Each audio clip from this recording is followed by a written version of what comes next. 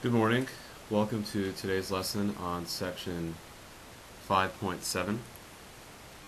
If I seem a little jittery this morning, that's because I'm just so excited for the Stanford-Oregon game. I could barely sit still, so hopefully you guys are too. Anyway, let's get started. So section 5.7 is about something called the fundamental... Oh, wait one second. We're using red today for the Stanford colors. Here we go. This is about the fundamental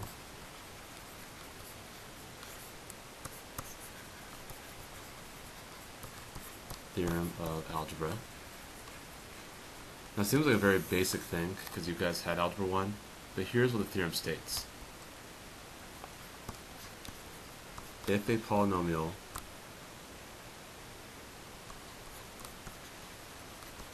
of degree n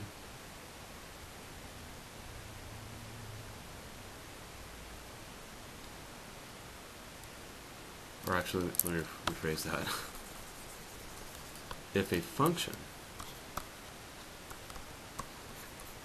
of, so just show you, like I'm just totally distracted today. If a function is a polynomial of degree n, with n being greater than 0,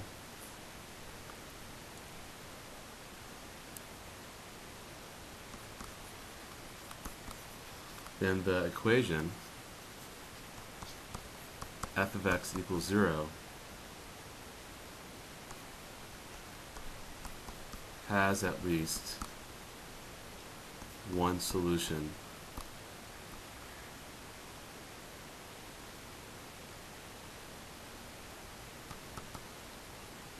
in the set of complex numbers. Now, this definition is pretty confusing. So this is the formal definition of it. Here's Mr. E's definition.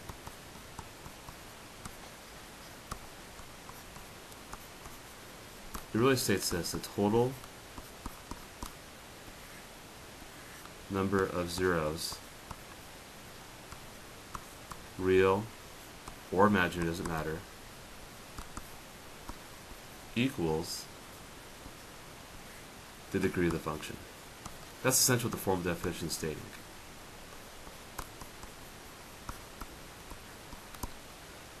So for example,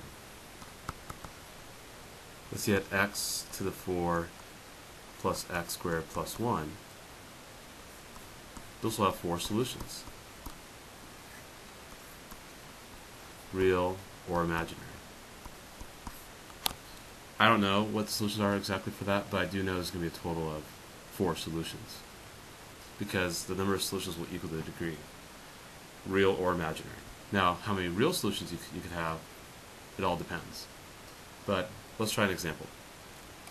I'm going to try to keep this lesson short, since I have a conference to get going to, and of course get ready for the game tonight. Let's try this one. Find all zeros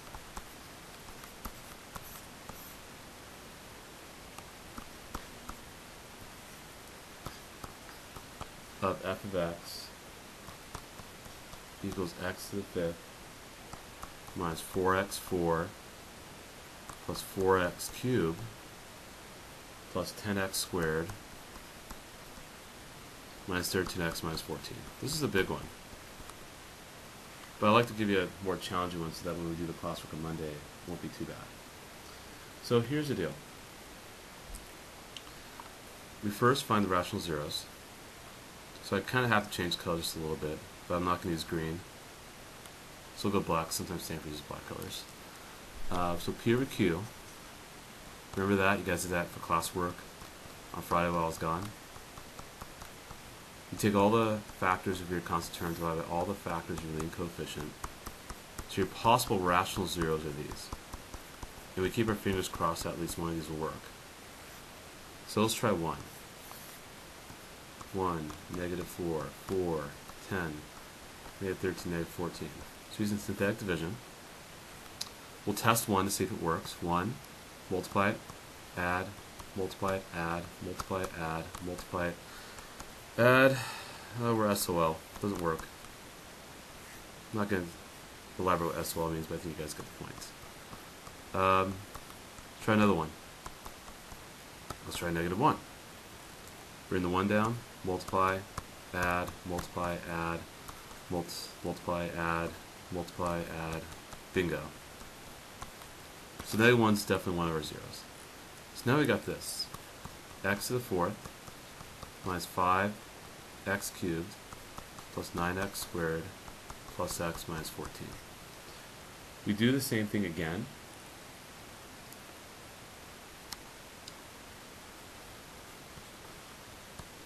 It's still going to be the same as before, the p and q's, the possible rational zeros.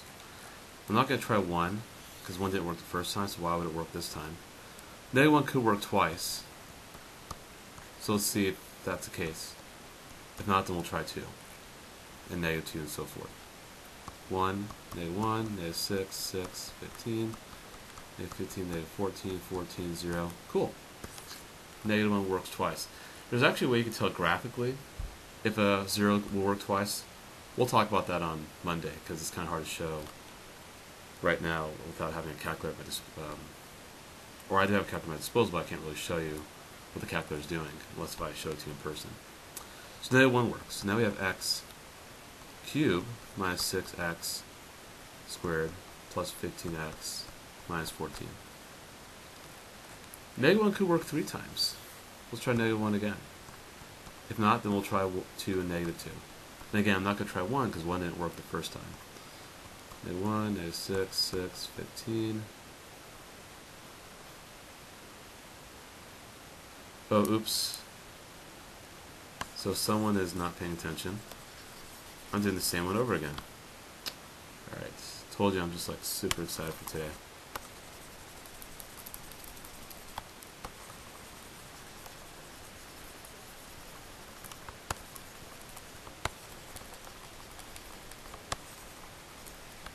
Okay, let's do this again. Let's use the right coefficients. 1, -6, 15, -14. Bring the 1 down, multiply, add, multiply, add. Okay, that doesn't work. So, let's try 2.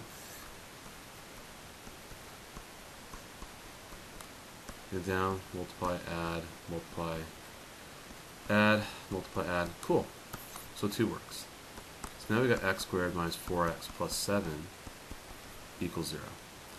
Now this is not factorable, so if we do quad form, -b plus or minus b squared minus 4ac all over 2a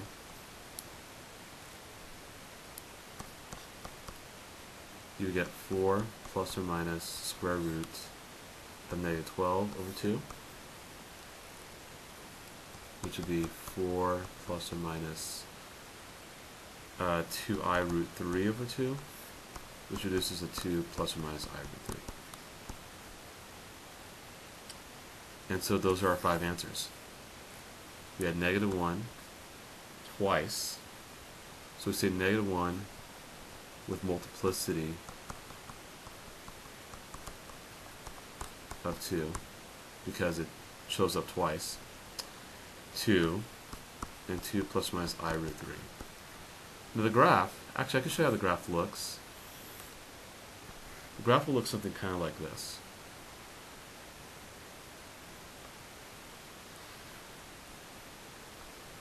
Where it bounces off 1 and crosses 2. So whenever you have a bounce,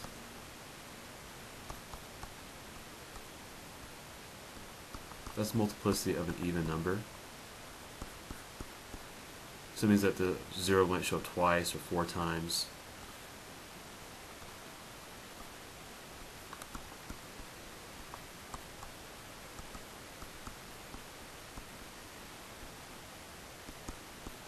Etc. And if it crosses it,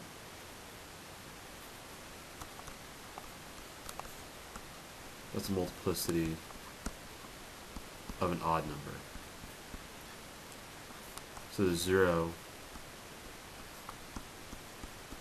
may occur once, 3 times, etc. And of course, we don't see 2 plus or minus I root 3 because it's imaginary. So you can't just think, oh, this just has 2 zeros. It actually has 5 zeros. Just the negative 1 shows up twice, the 2 shows once, and you have 2 imaginary zeros. Because we have a degree of 5. Okay. Let's do number 2. And now I'm done. So let's say you're asked to do the following.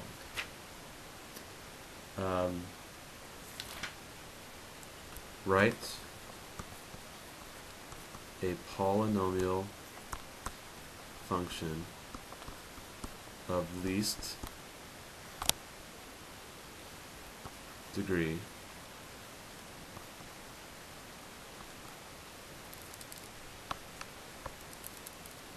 that has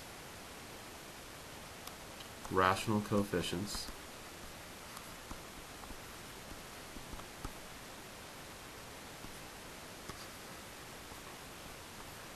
leading coefficients of 1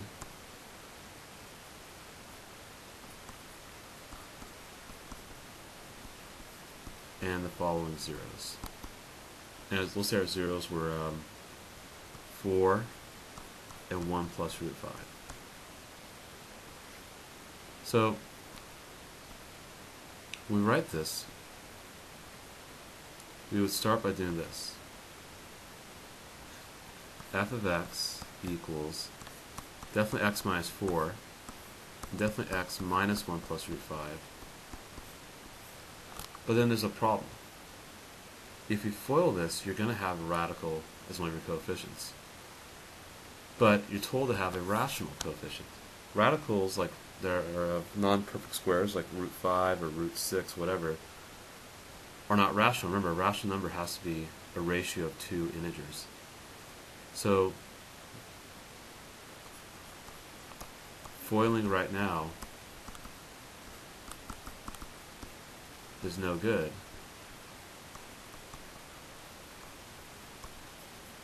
since we'll get root 5 as a coefficient. Root 5 is not rational. So basically this is kind of like another theorem, and here's the theorem states. This is called the complex, or sorry, this is called the irrational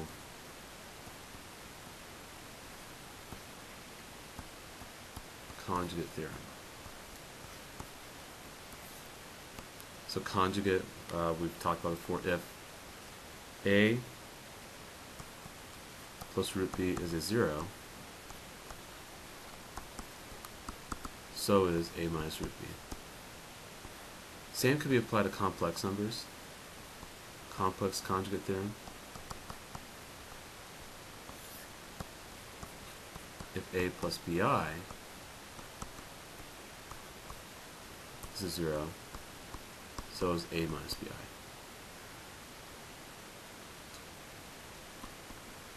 Because that way we get rid of radicals or imaginary numbers. So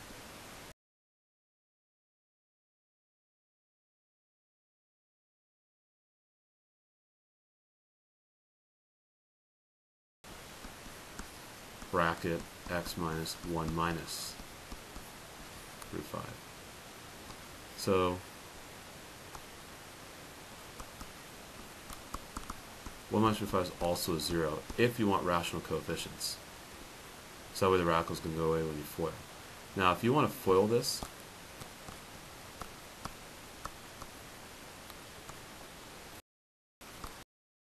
FOIL now is good, but can be labor intensive. I could actually work it out for you, but I have to get to San Francisco right now for a conference. So let me show you a better way.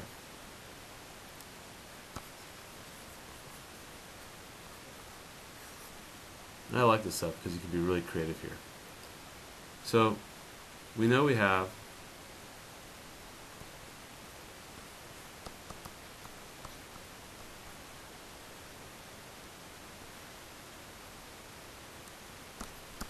x equals 4, right? Also, x would equal 1 plus or minus root 5. So basically what we're doing is we're going to work backwards. And here's how we do it.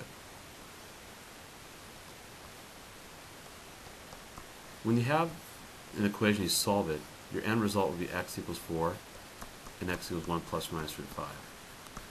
Now what you want to do is get it back, with the solutions, get it back to the factor form. X minus 4 equals 0, x minus 1 equals plus or minus root 5. So I'm just working backwards. I'm done on the left side, but here, now we can square both sides. What do you get when we square both sides? X squared minus 2x plus 1 equals 5. X squared minus 2x minus 4 equals 0. So now we have this. X minus 4 times x squared minus 2x minus 4 equals 0. X cubed minus 4x squared minus 2x squared plus 8x minus 4x plus 16. All that being equal to 0. Work it out. X cubed minus 6x squared plus 4x plus 16 equals 0. Or we can just say f of x equals all that. And that would be your answer. So that concludes the video for today. Have a great weekend. Go Stanford, go Niners, and I'll see you guys Monday. And you'll be able to know if the team's won, if I'm happy or sad. Or if I'm kind of in between, if one team wins, one team loses. But let's hope both teams win. Alright, have a great weekend.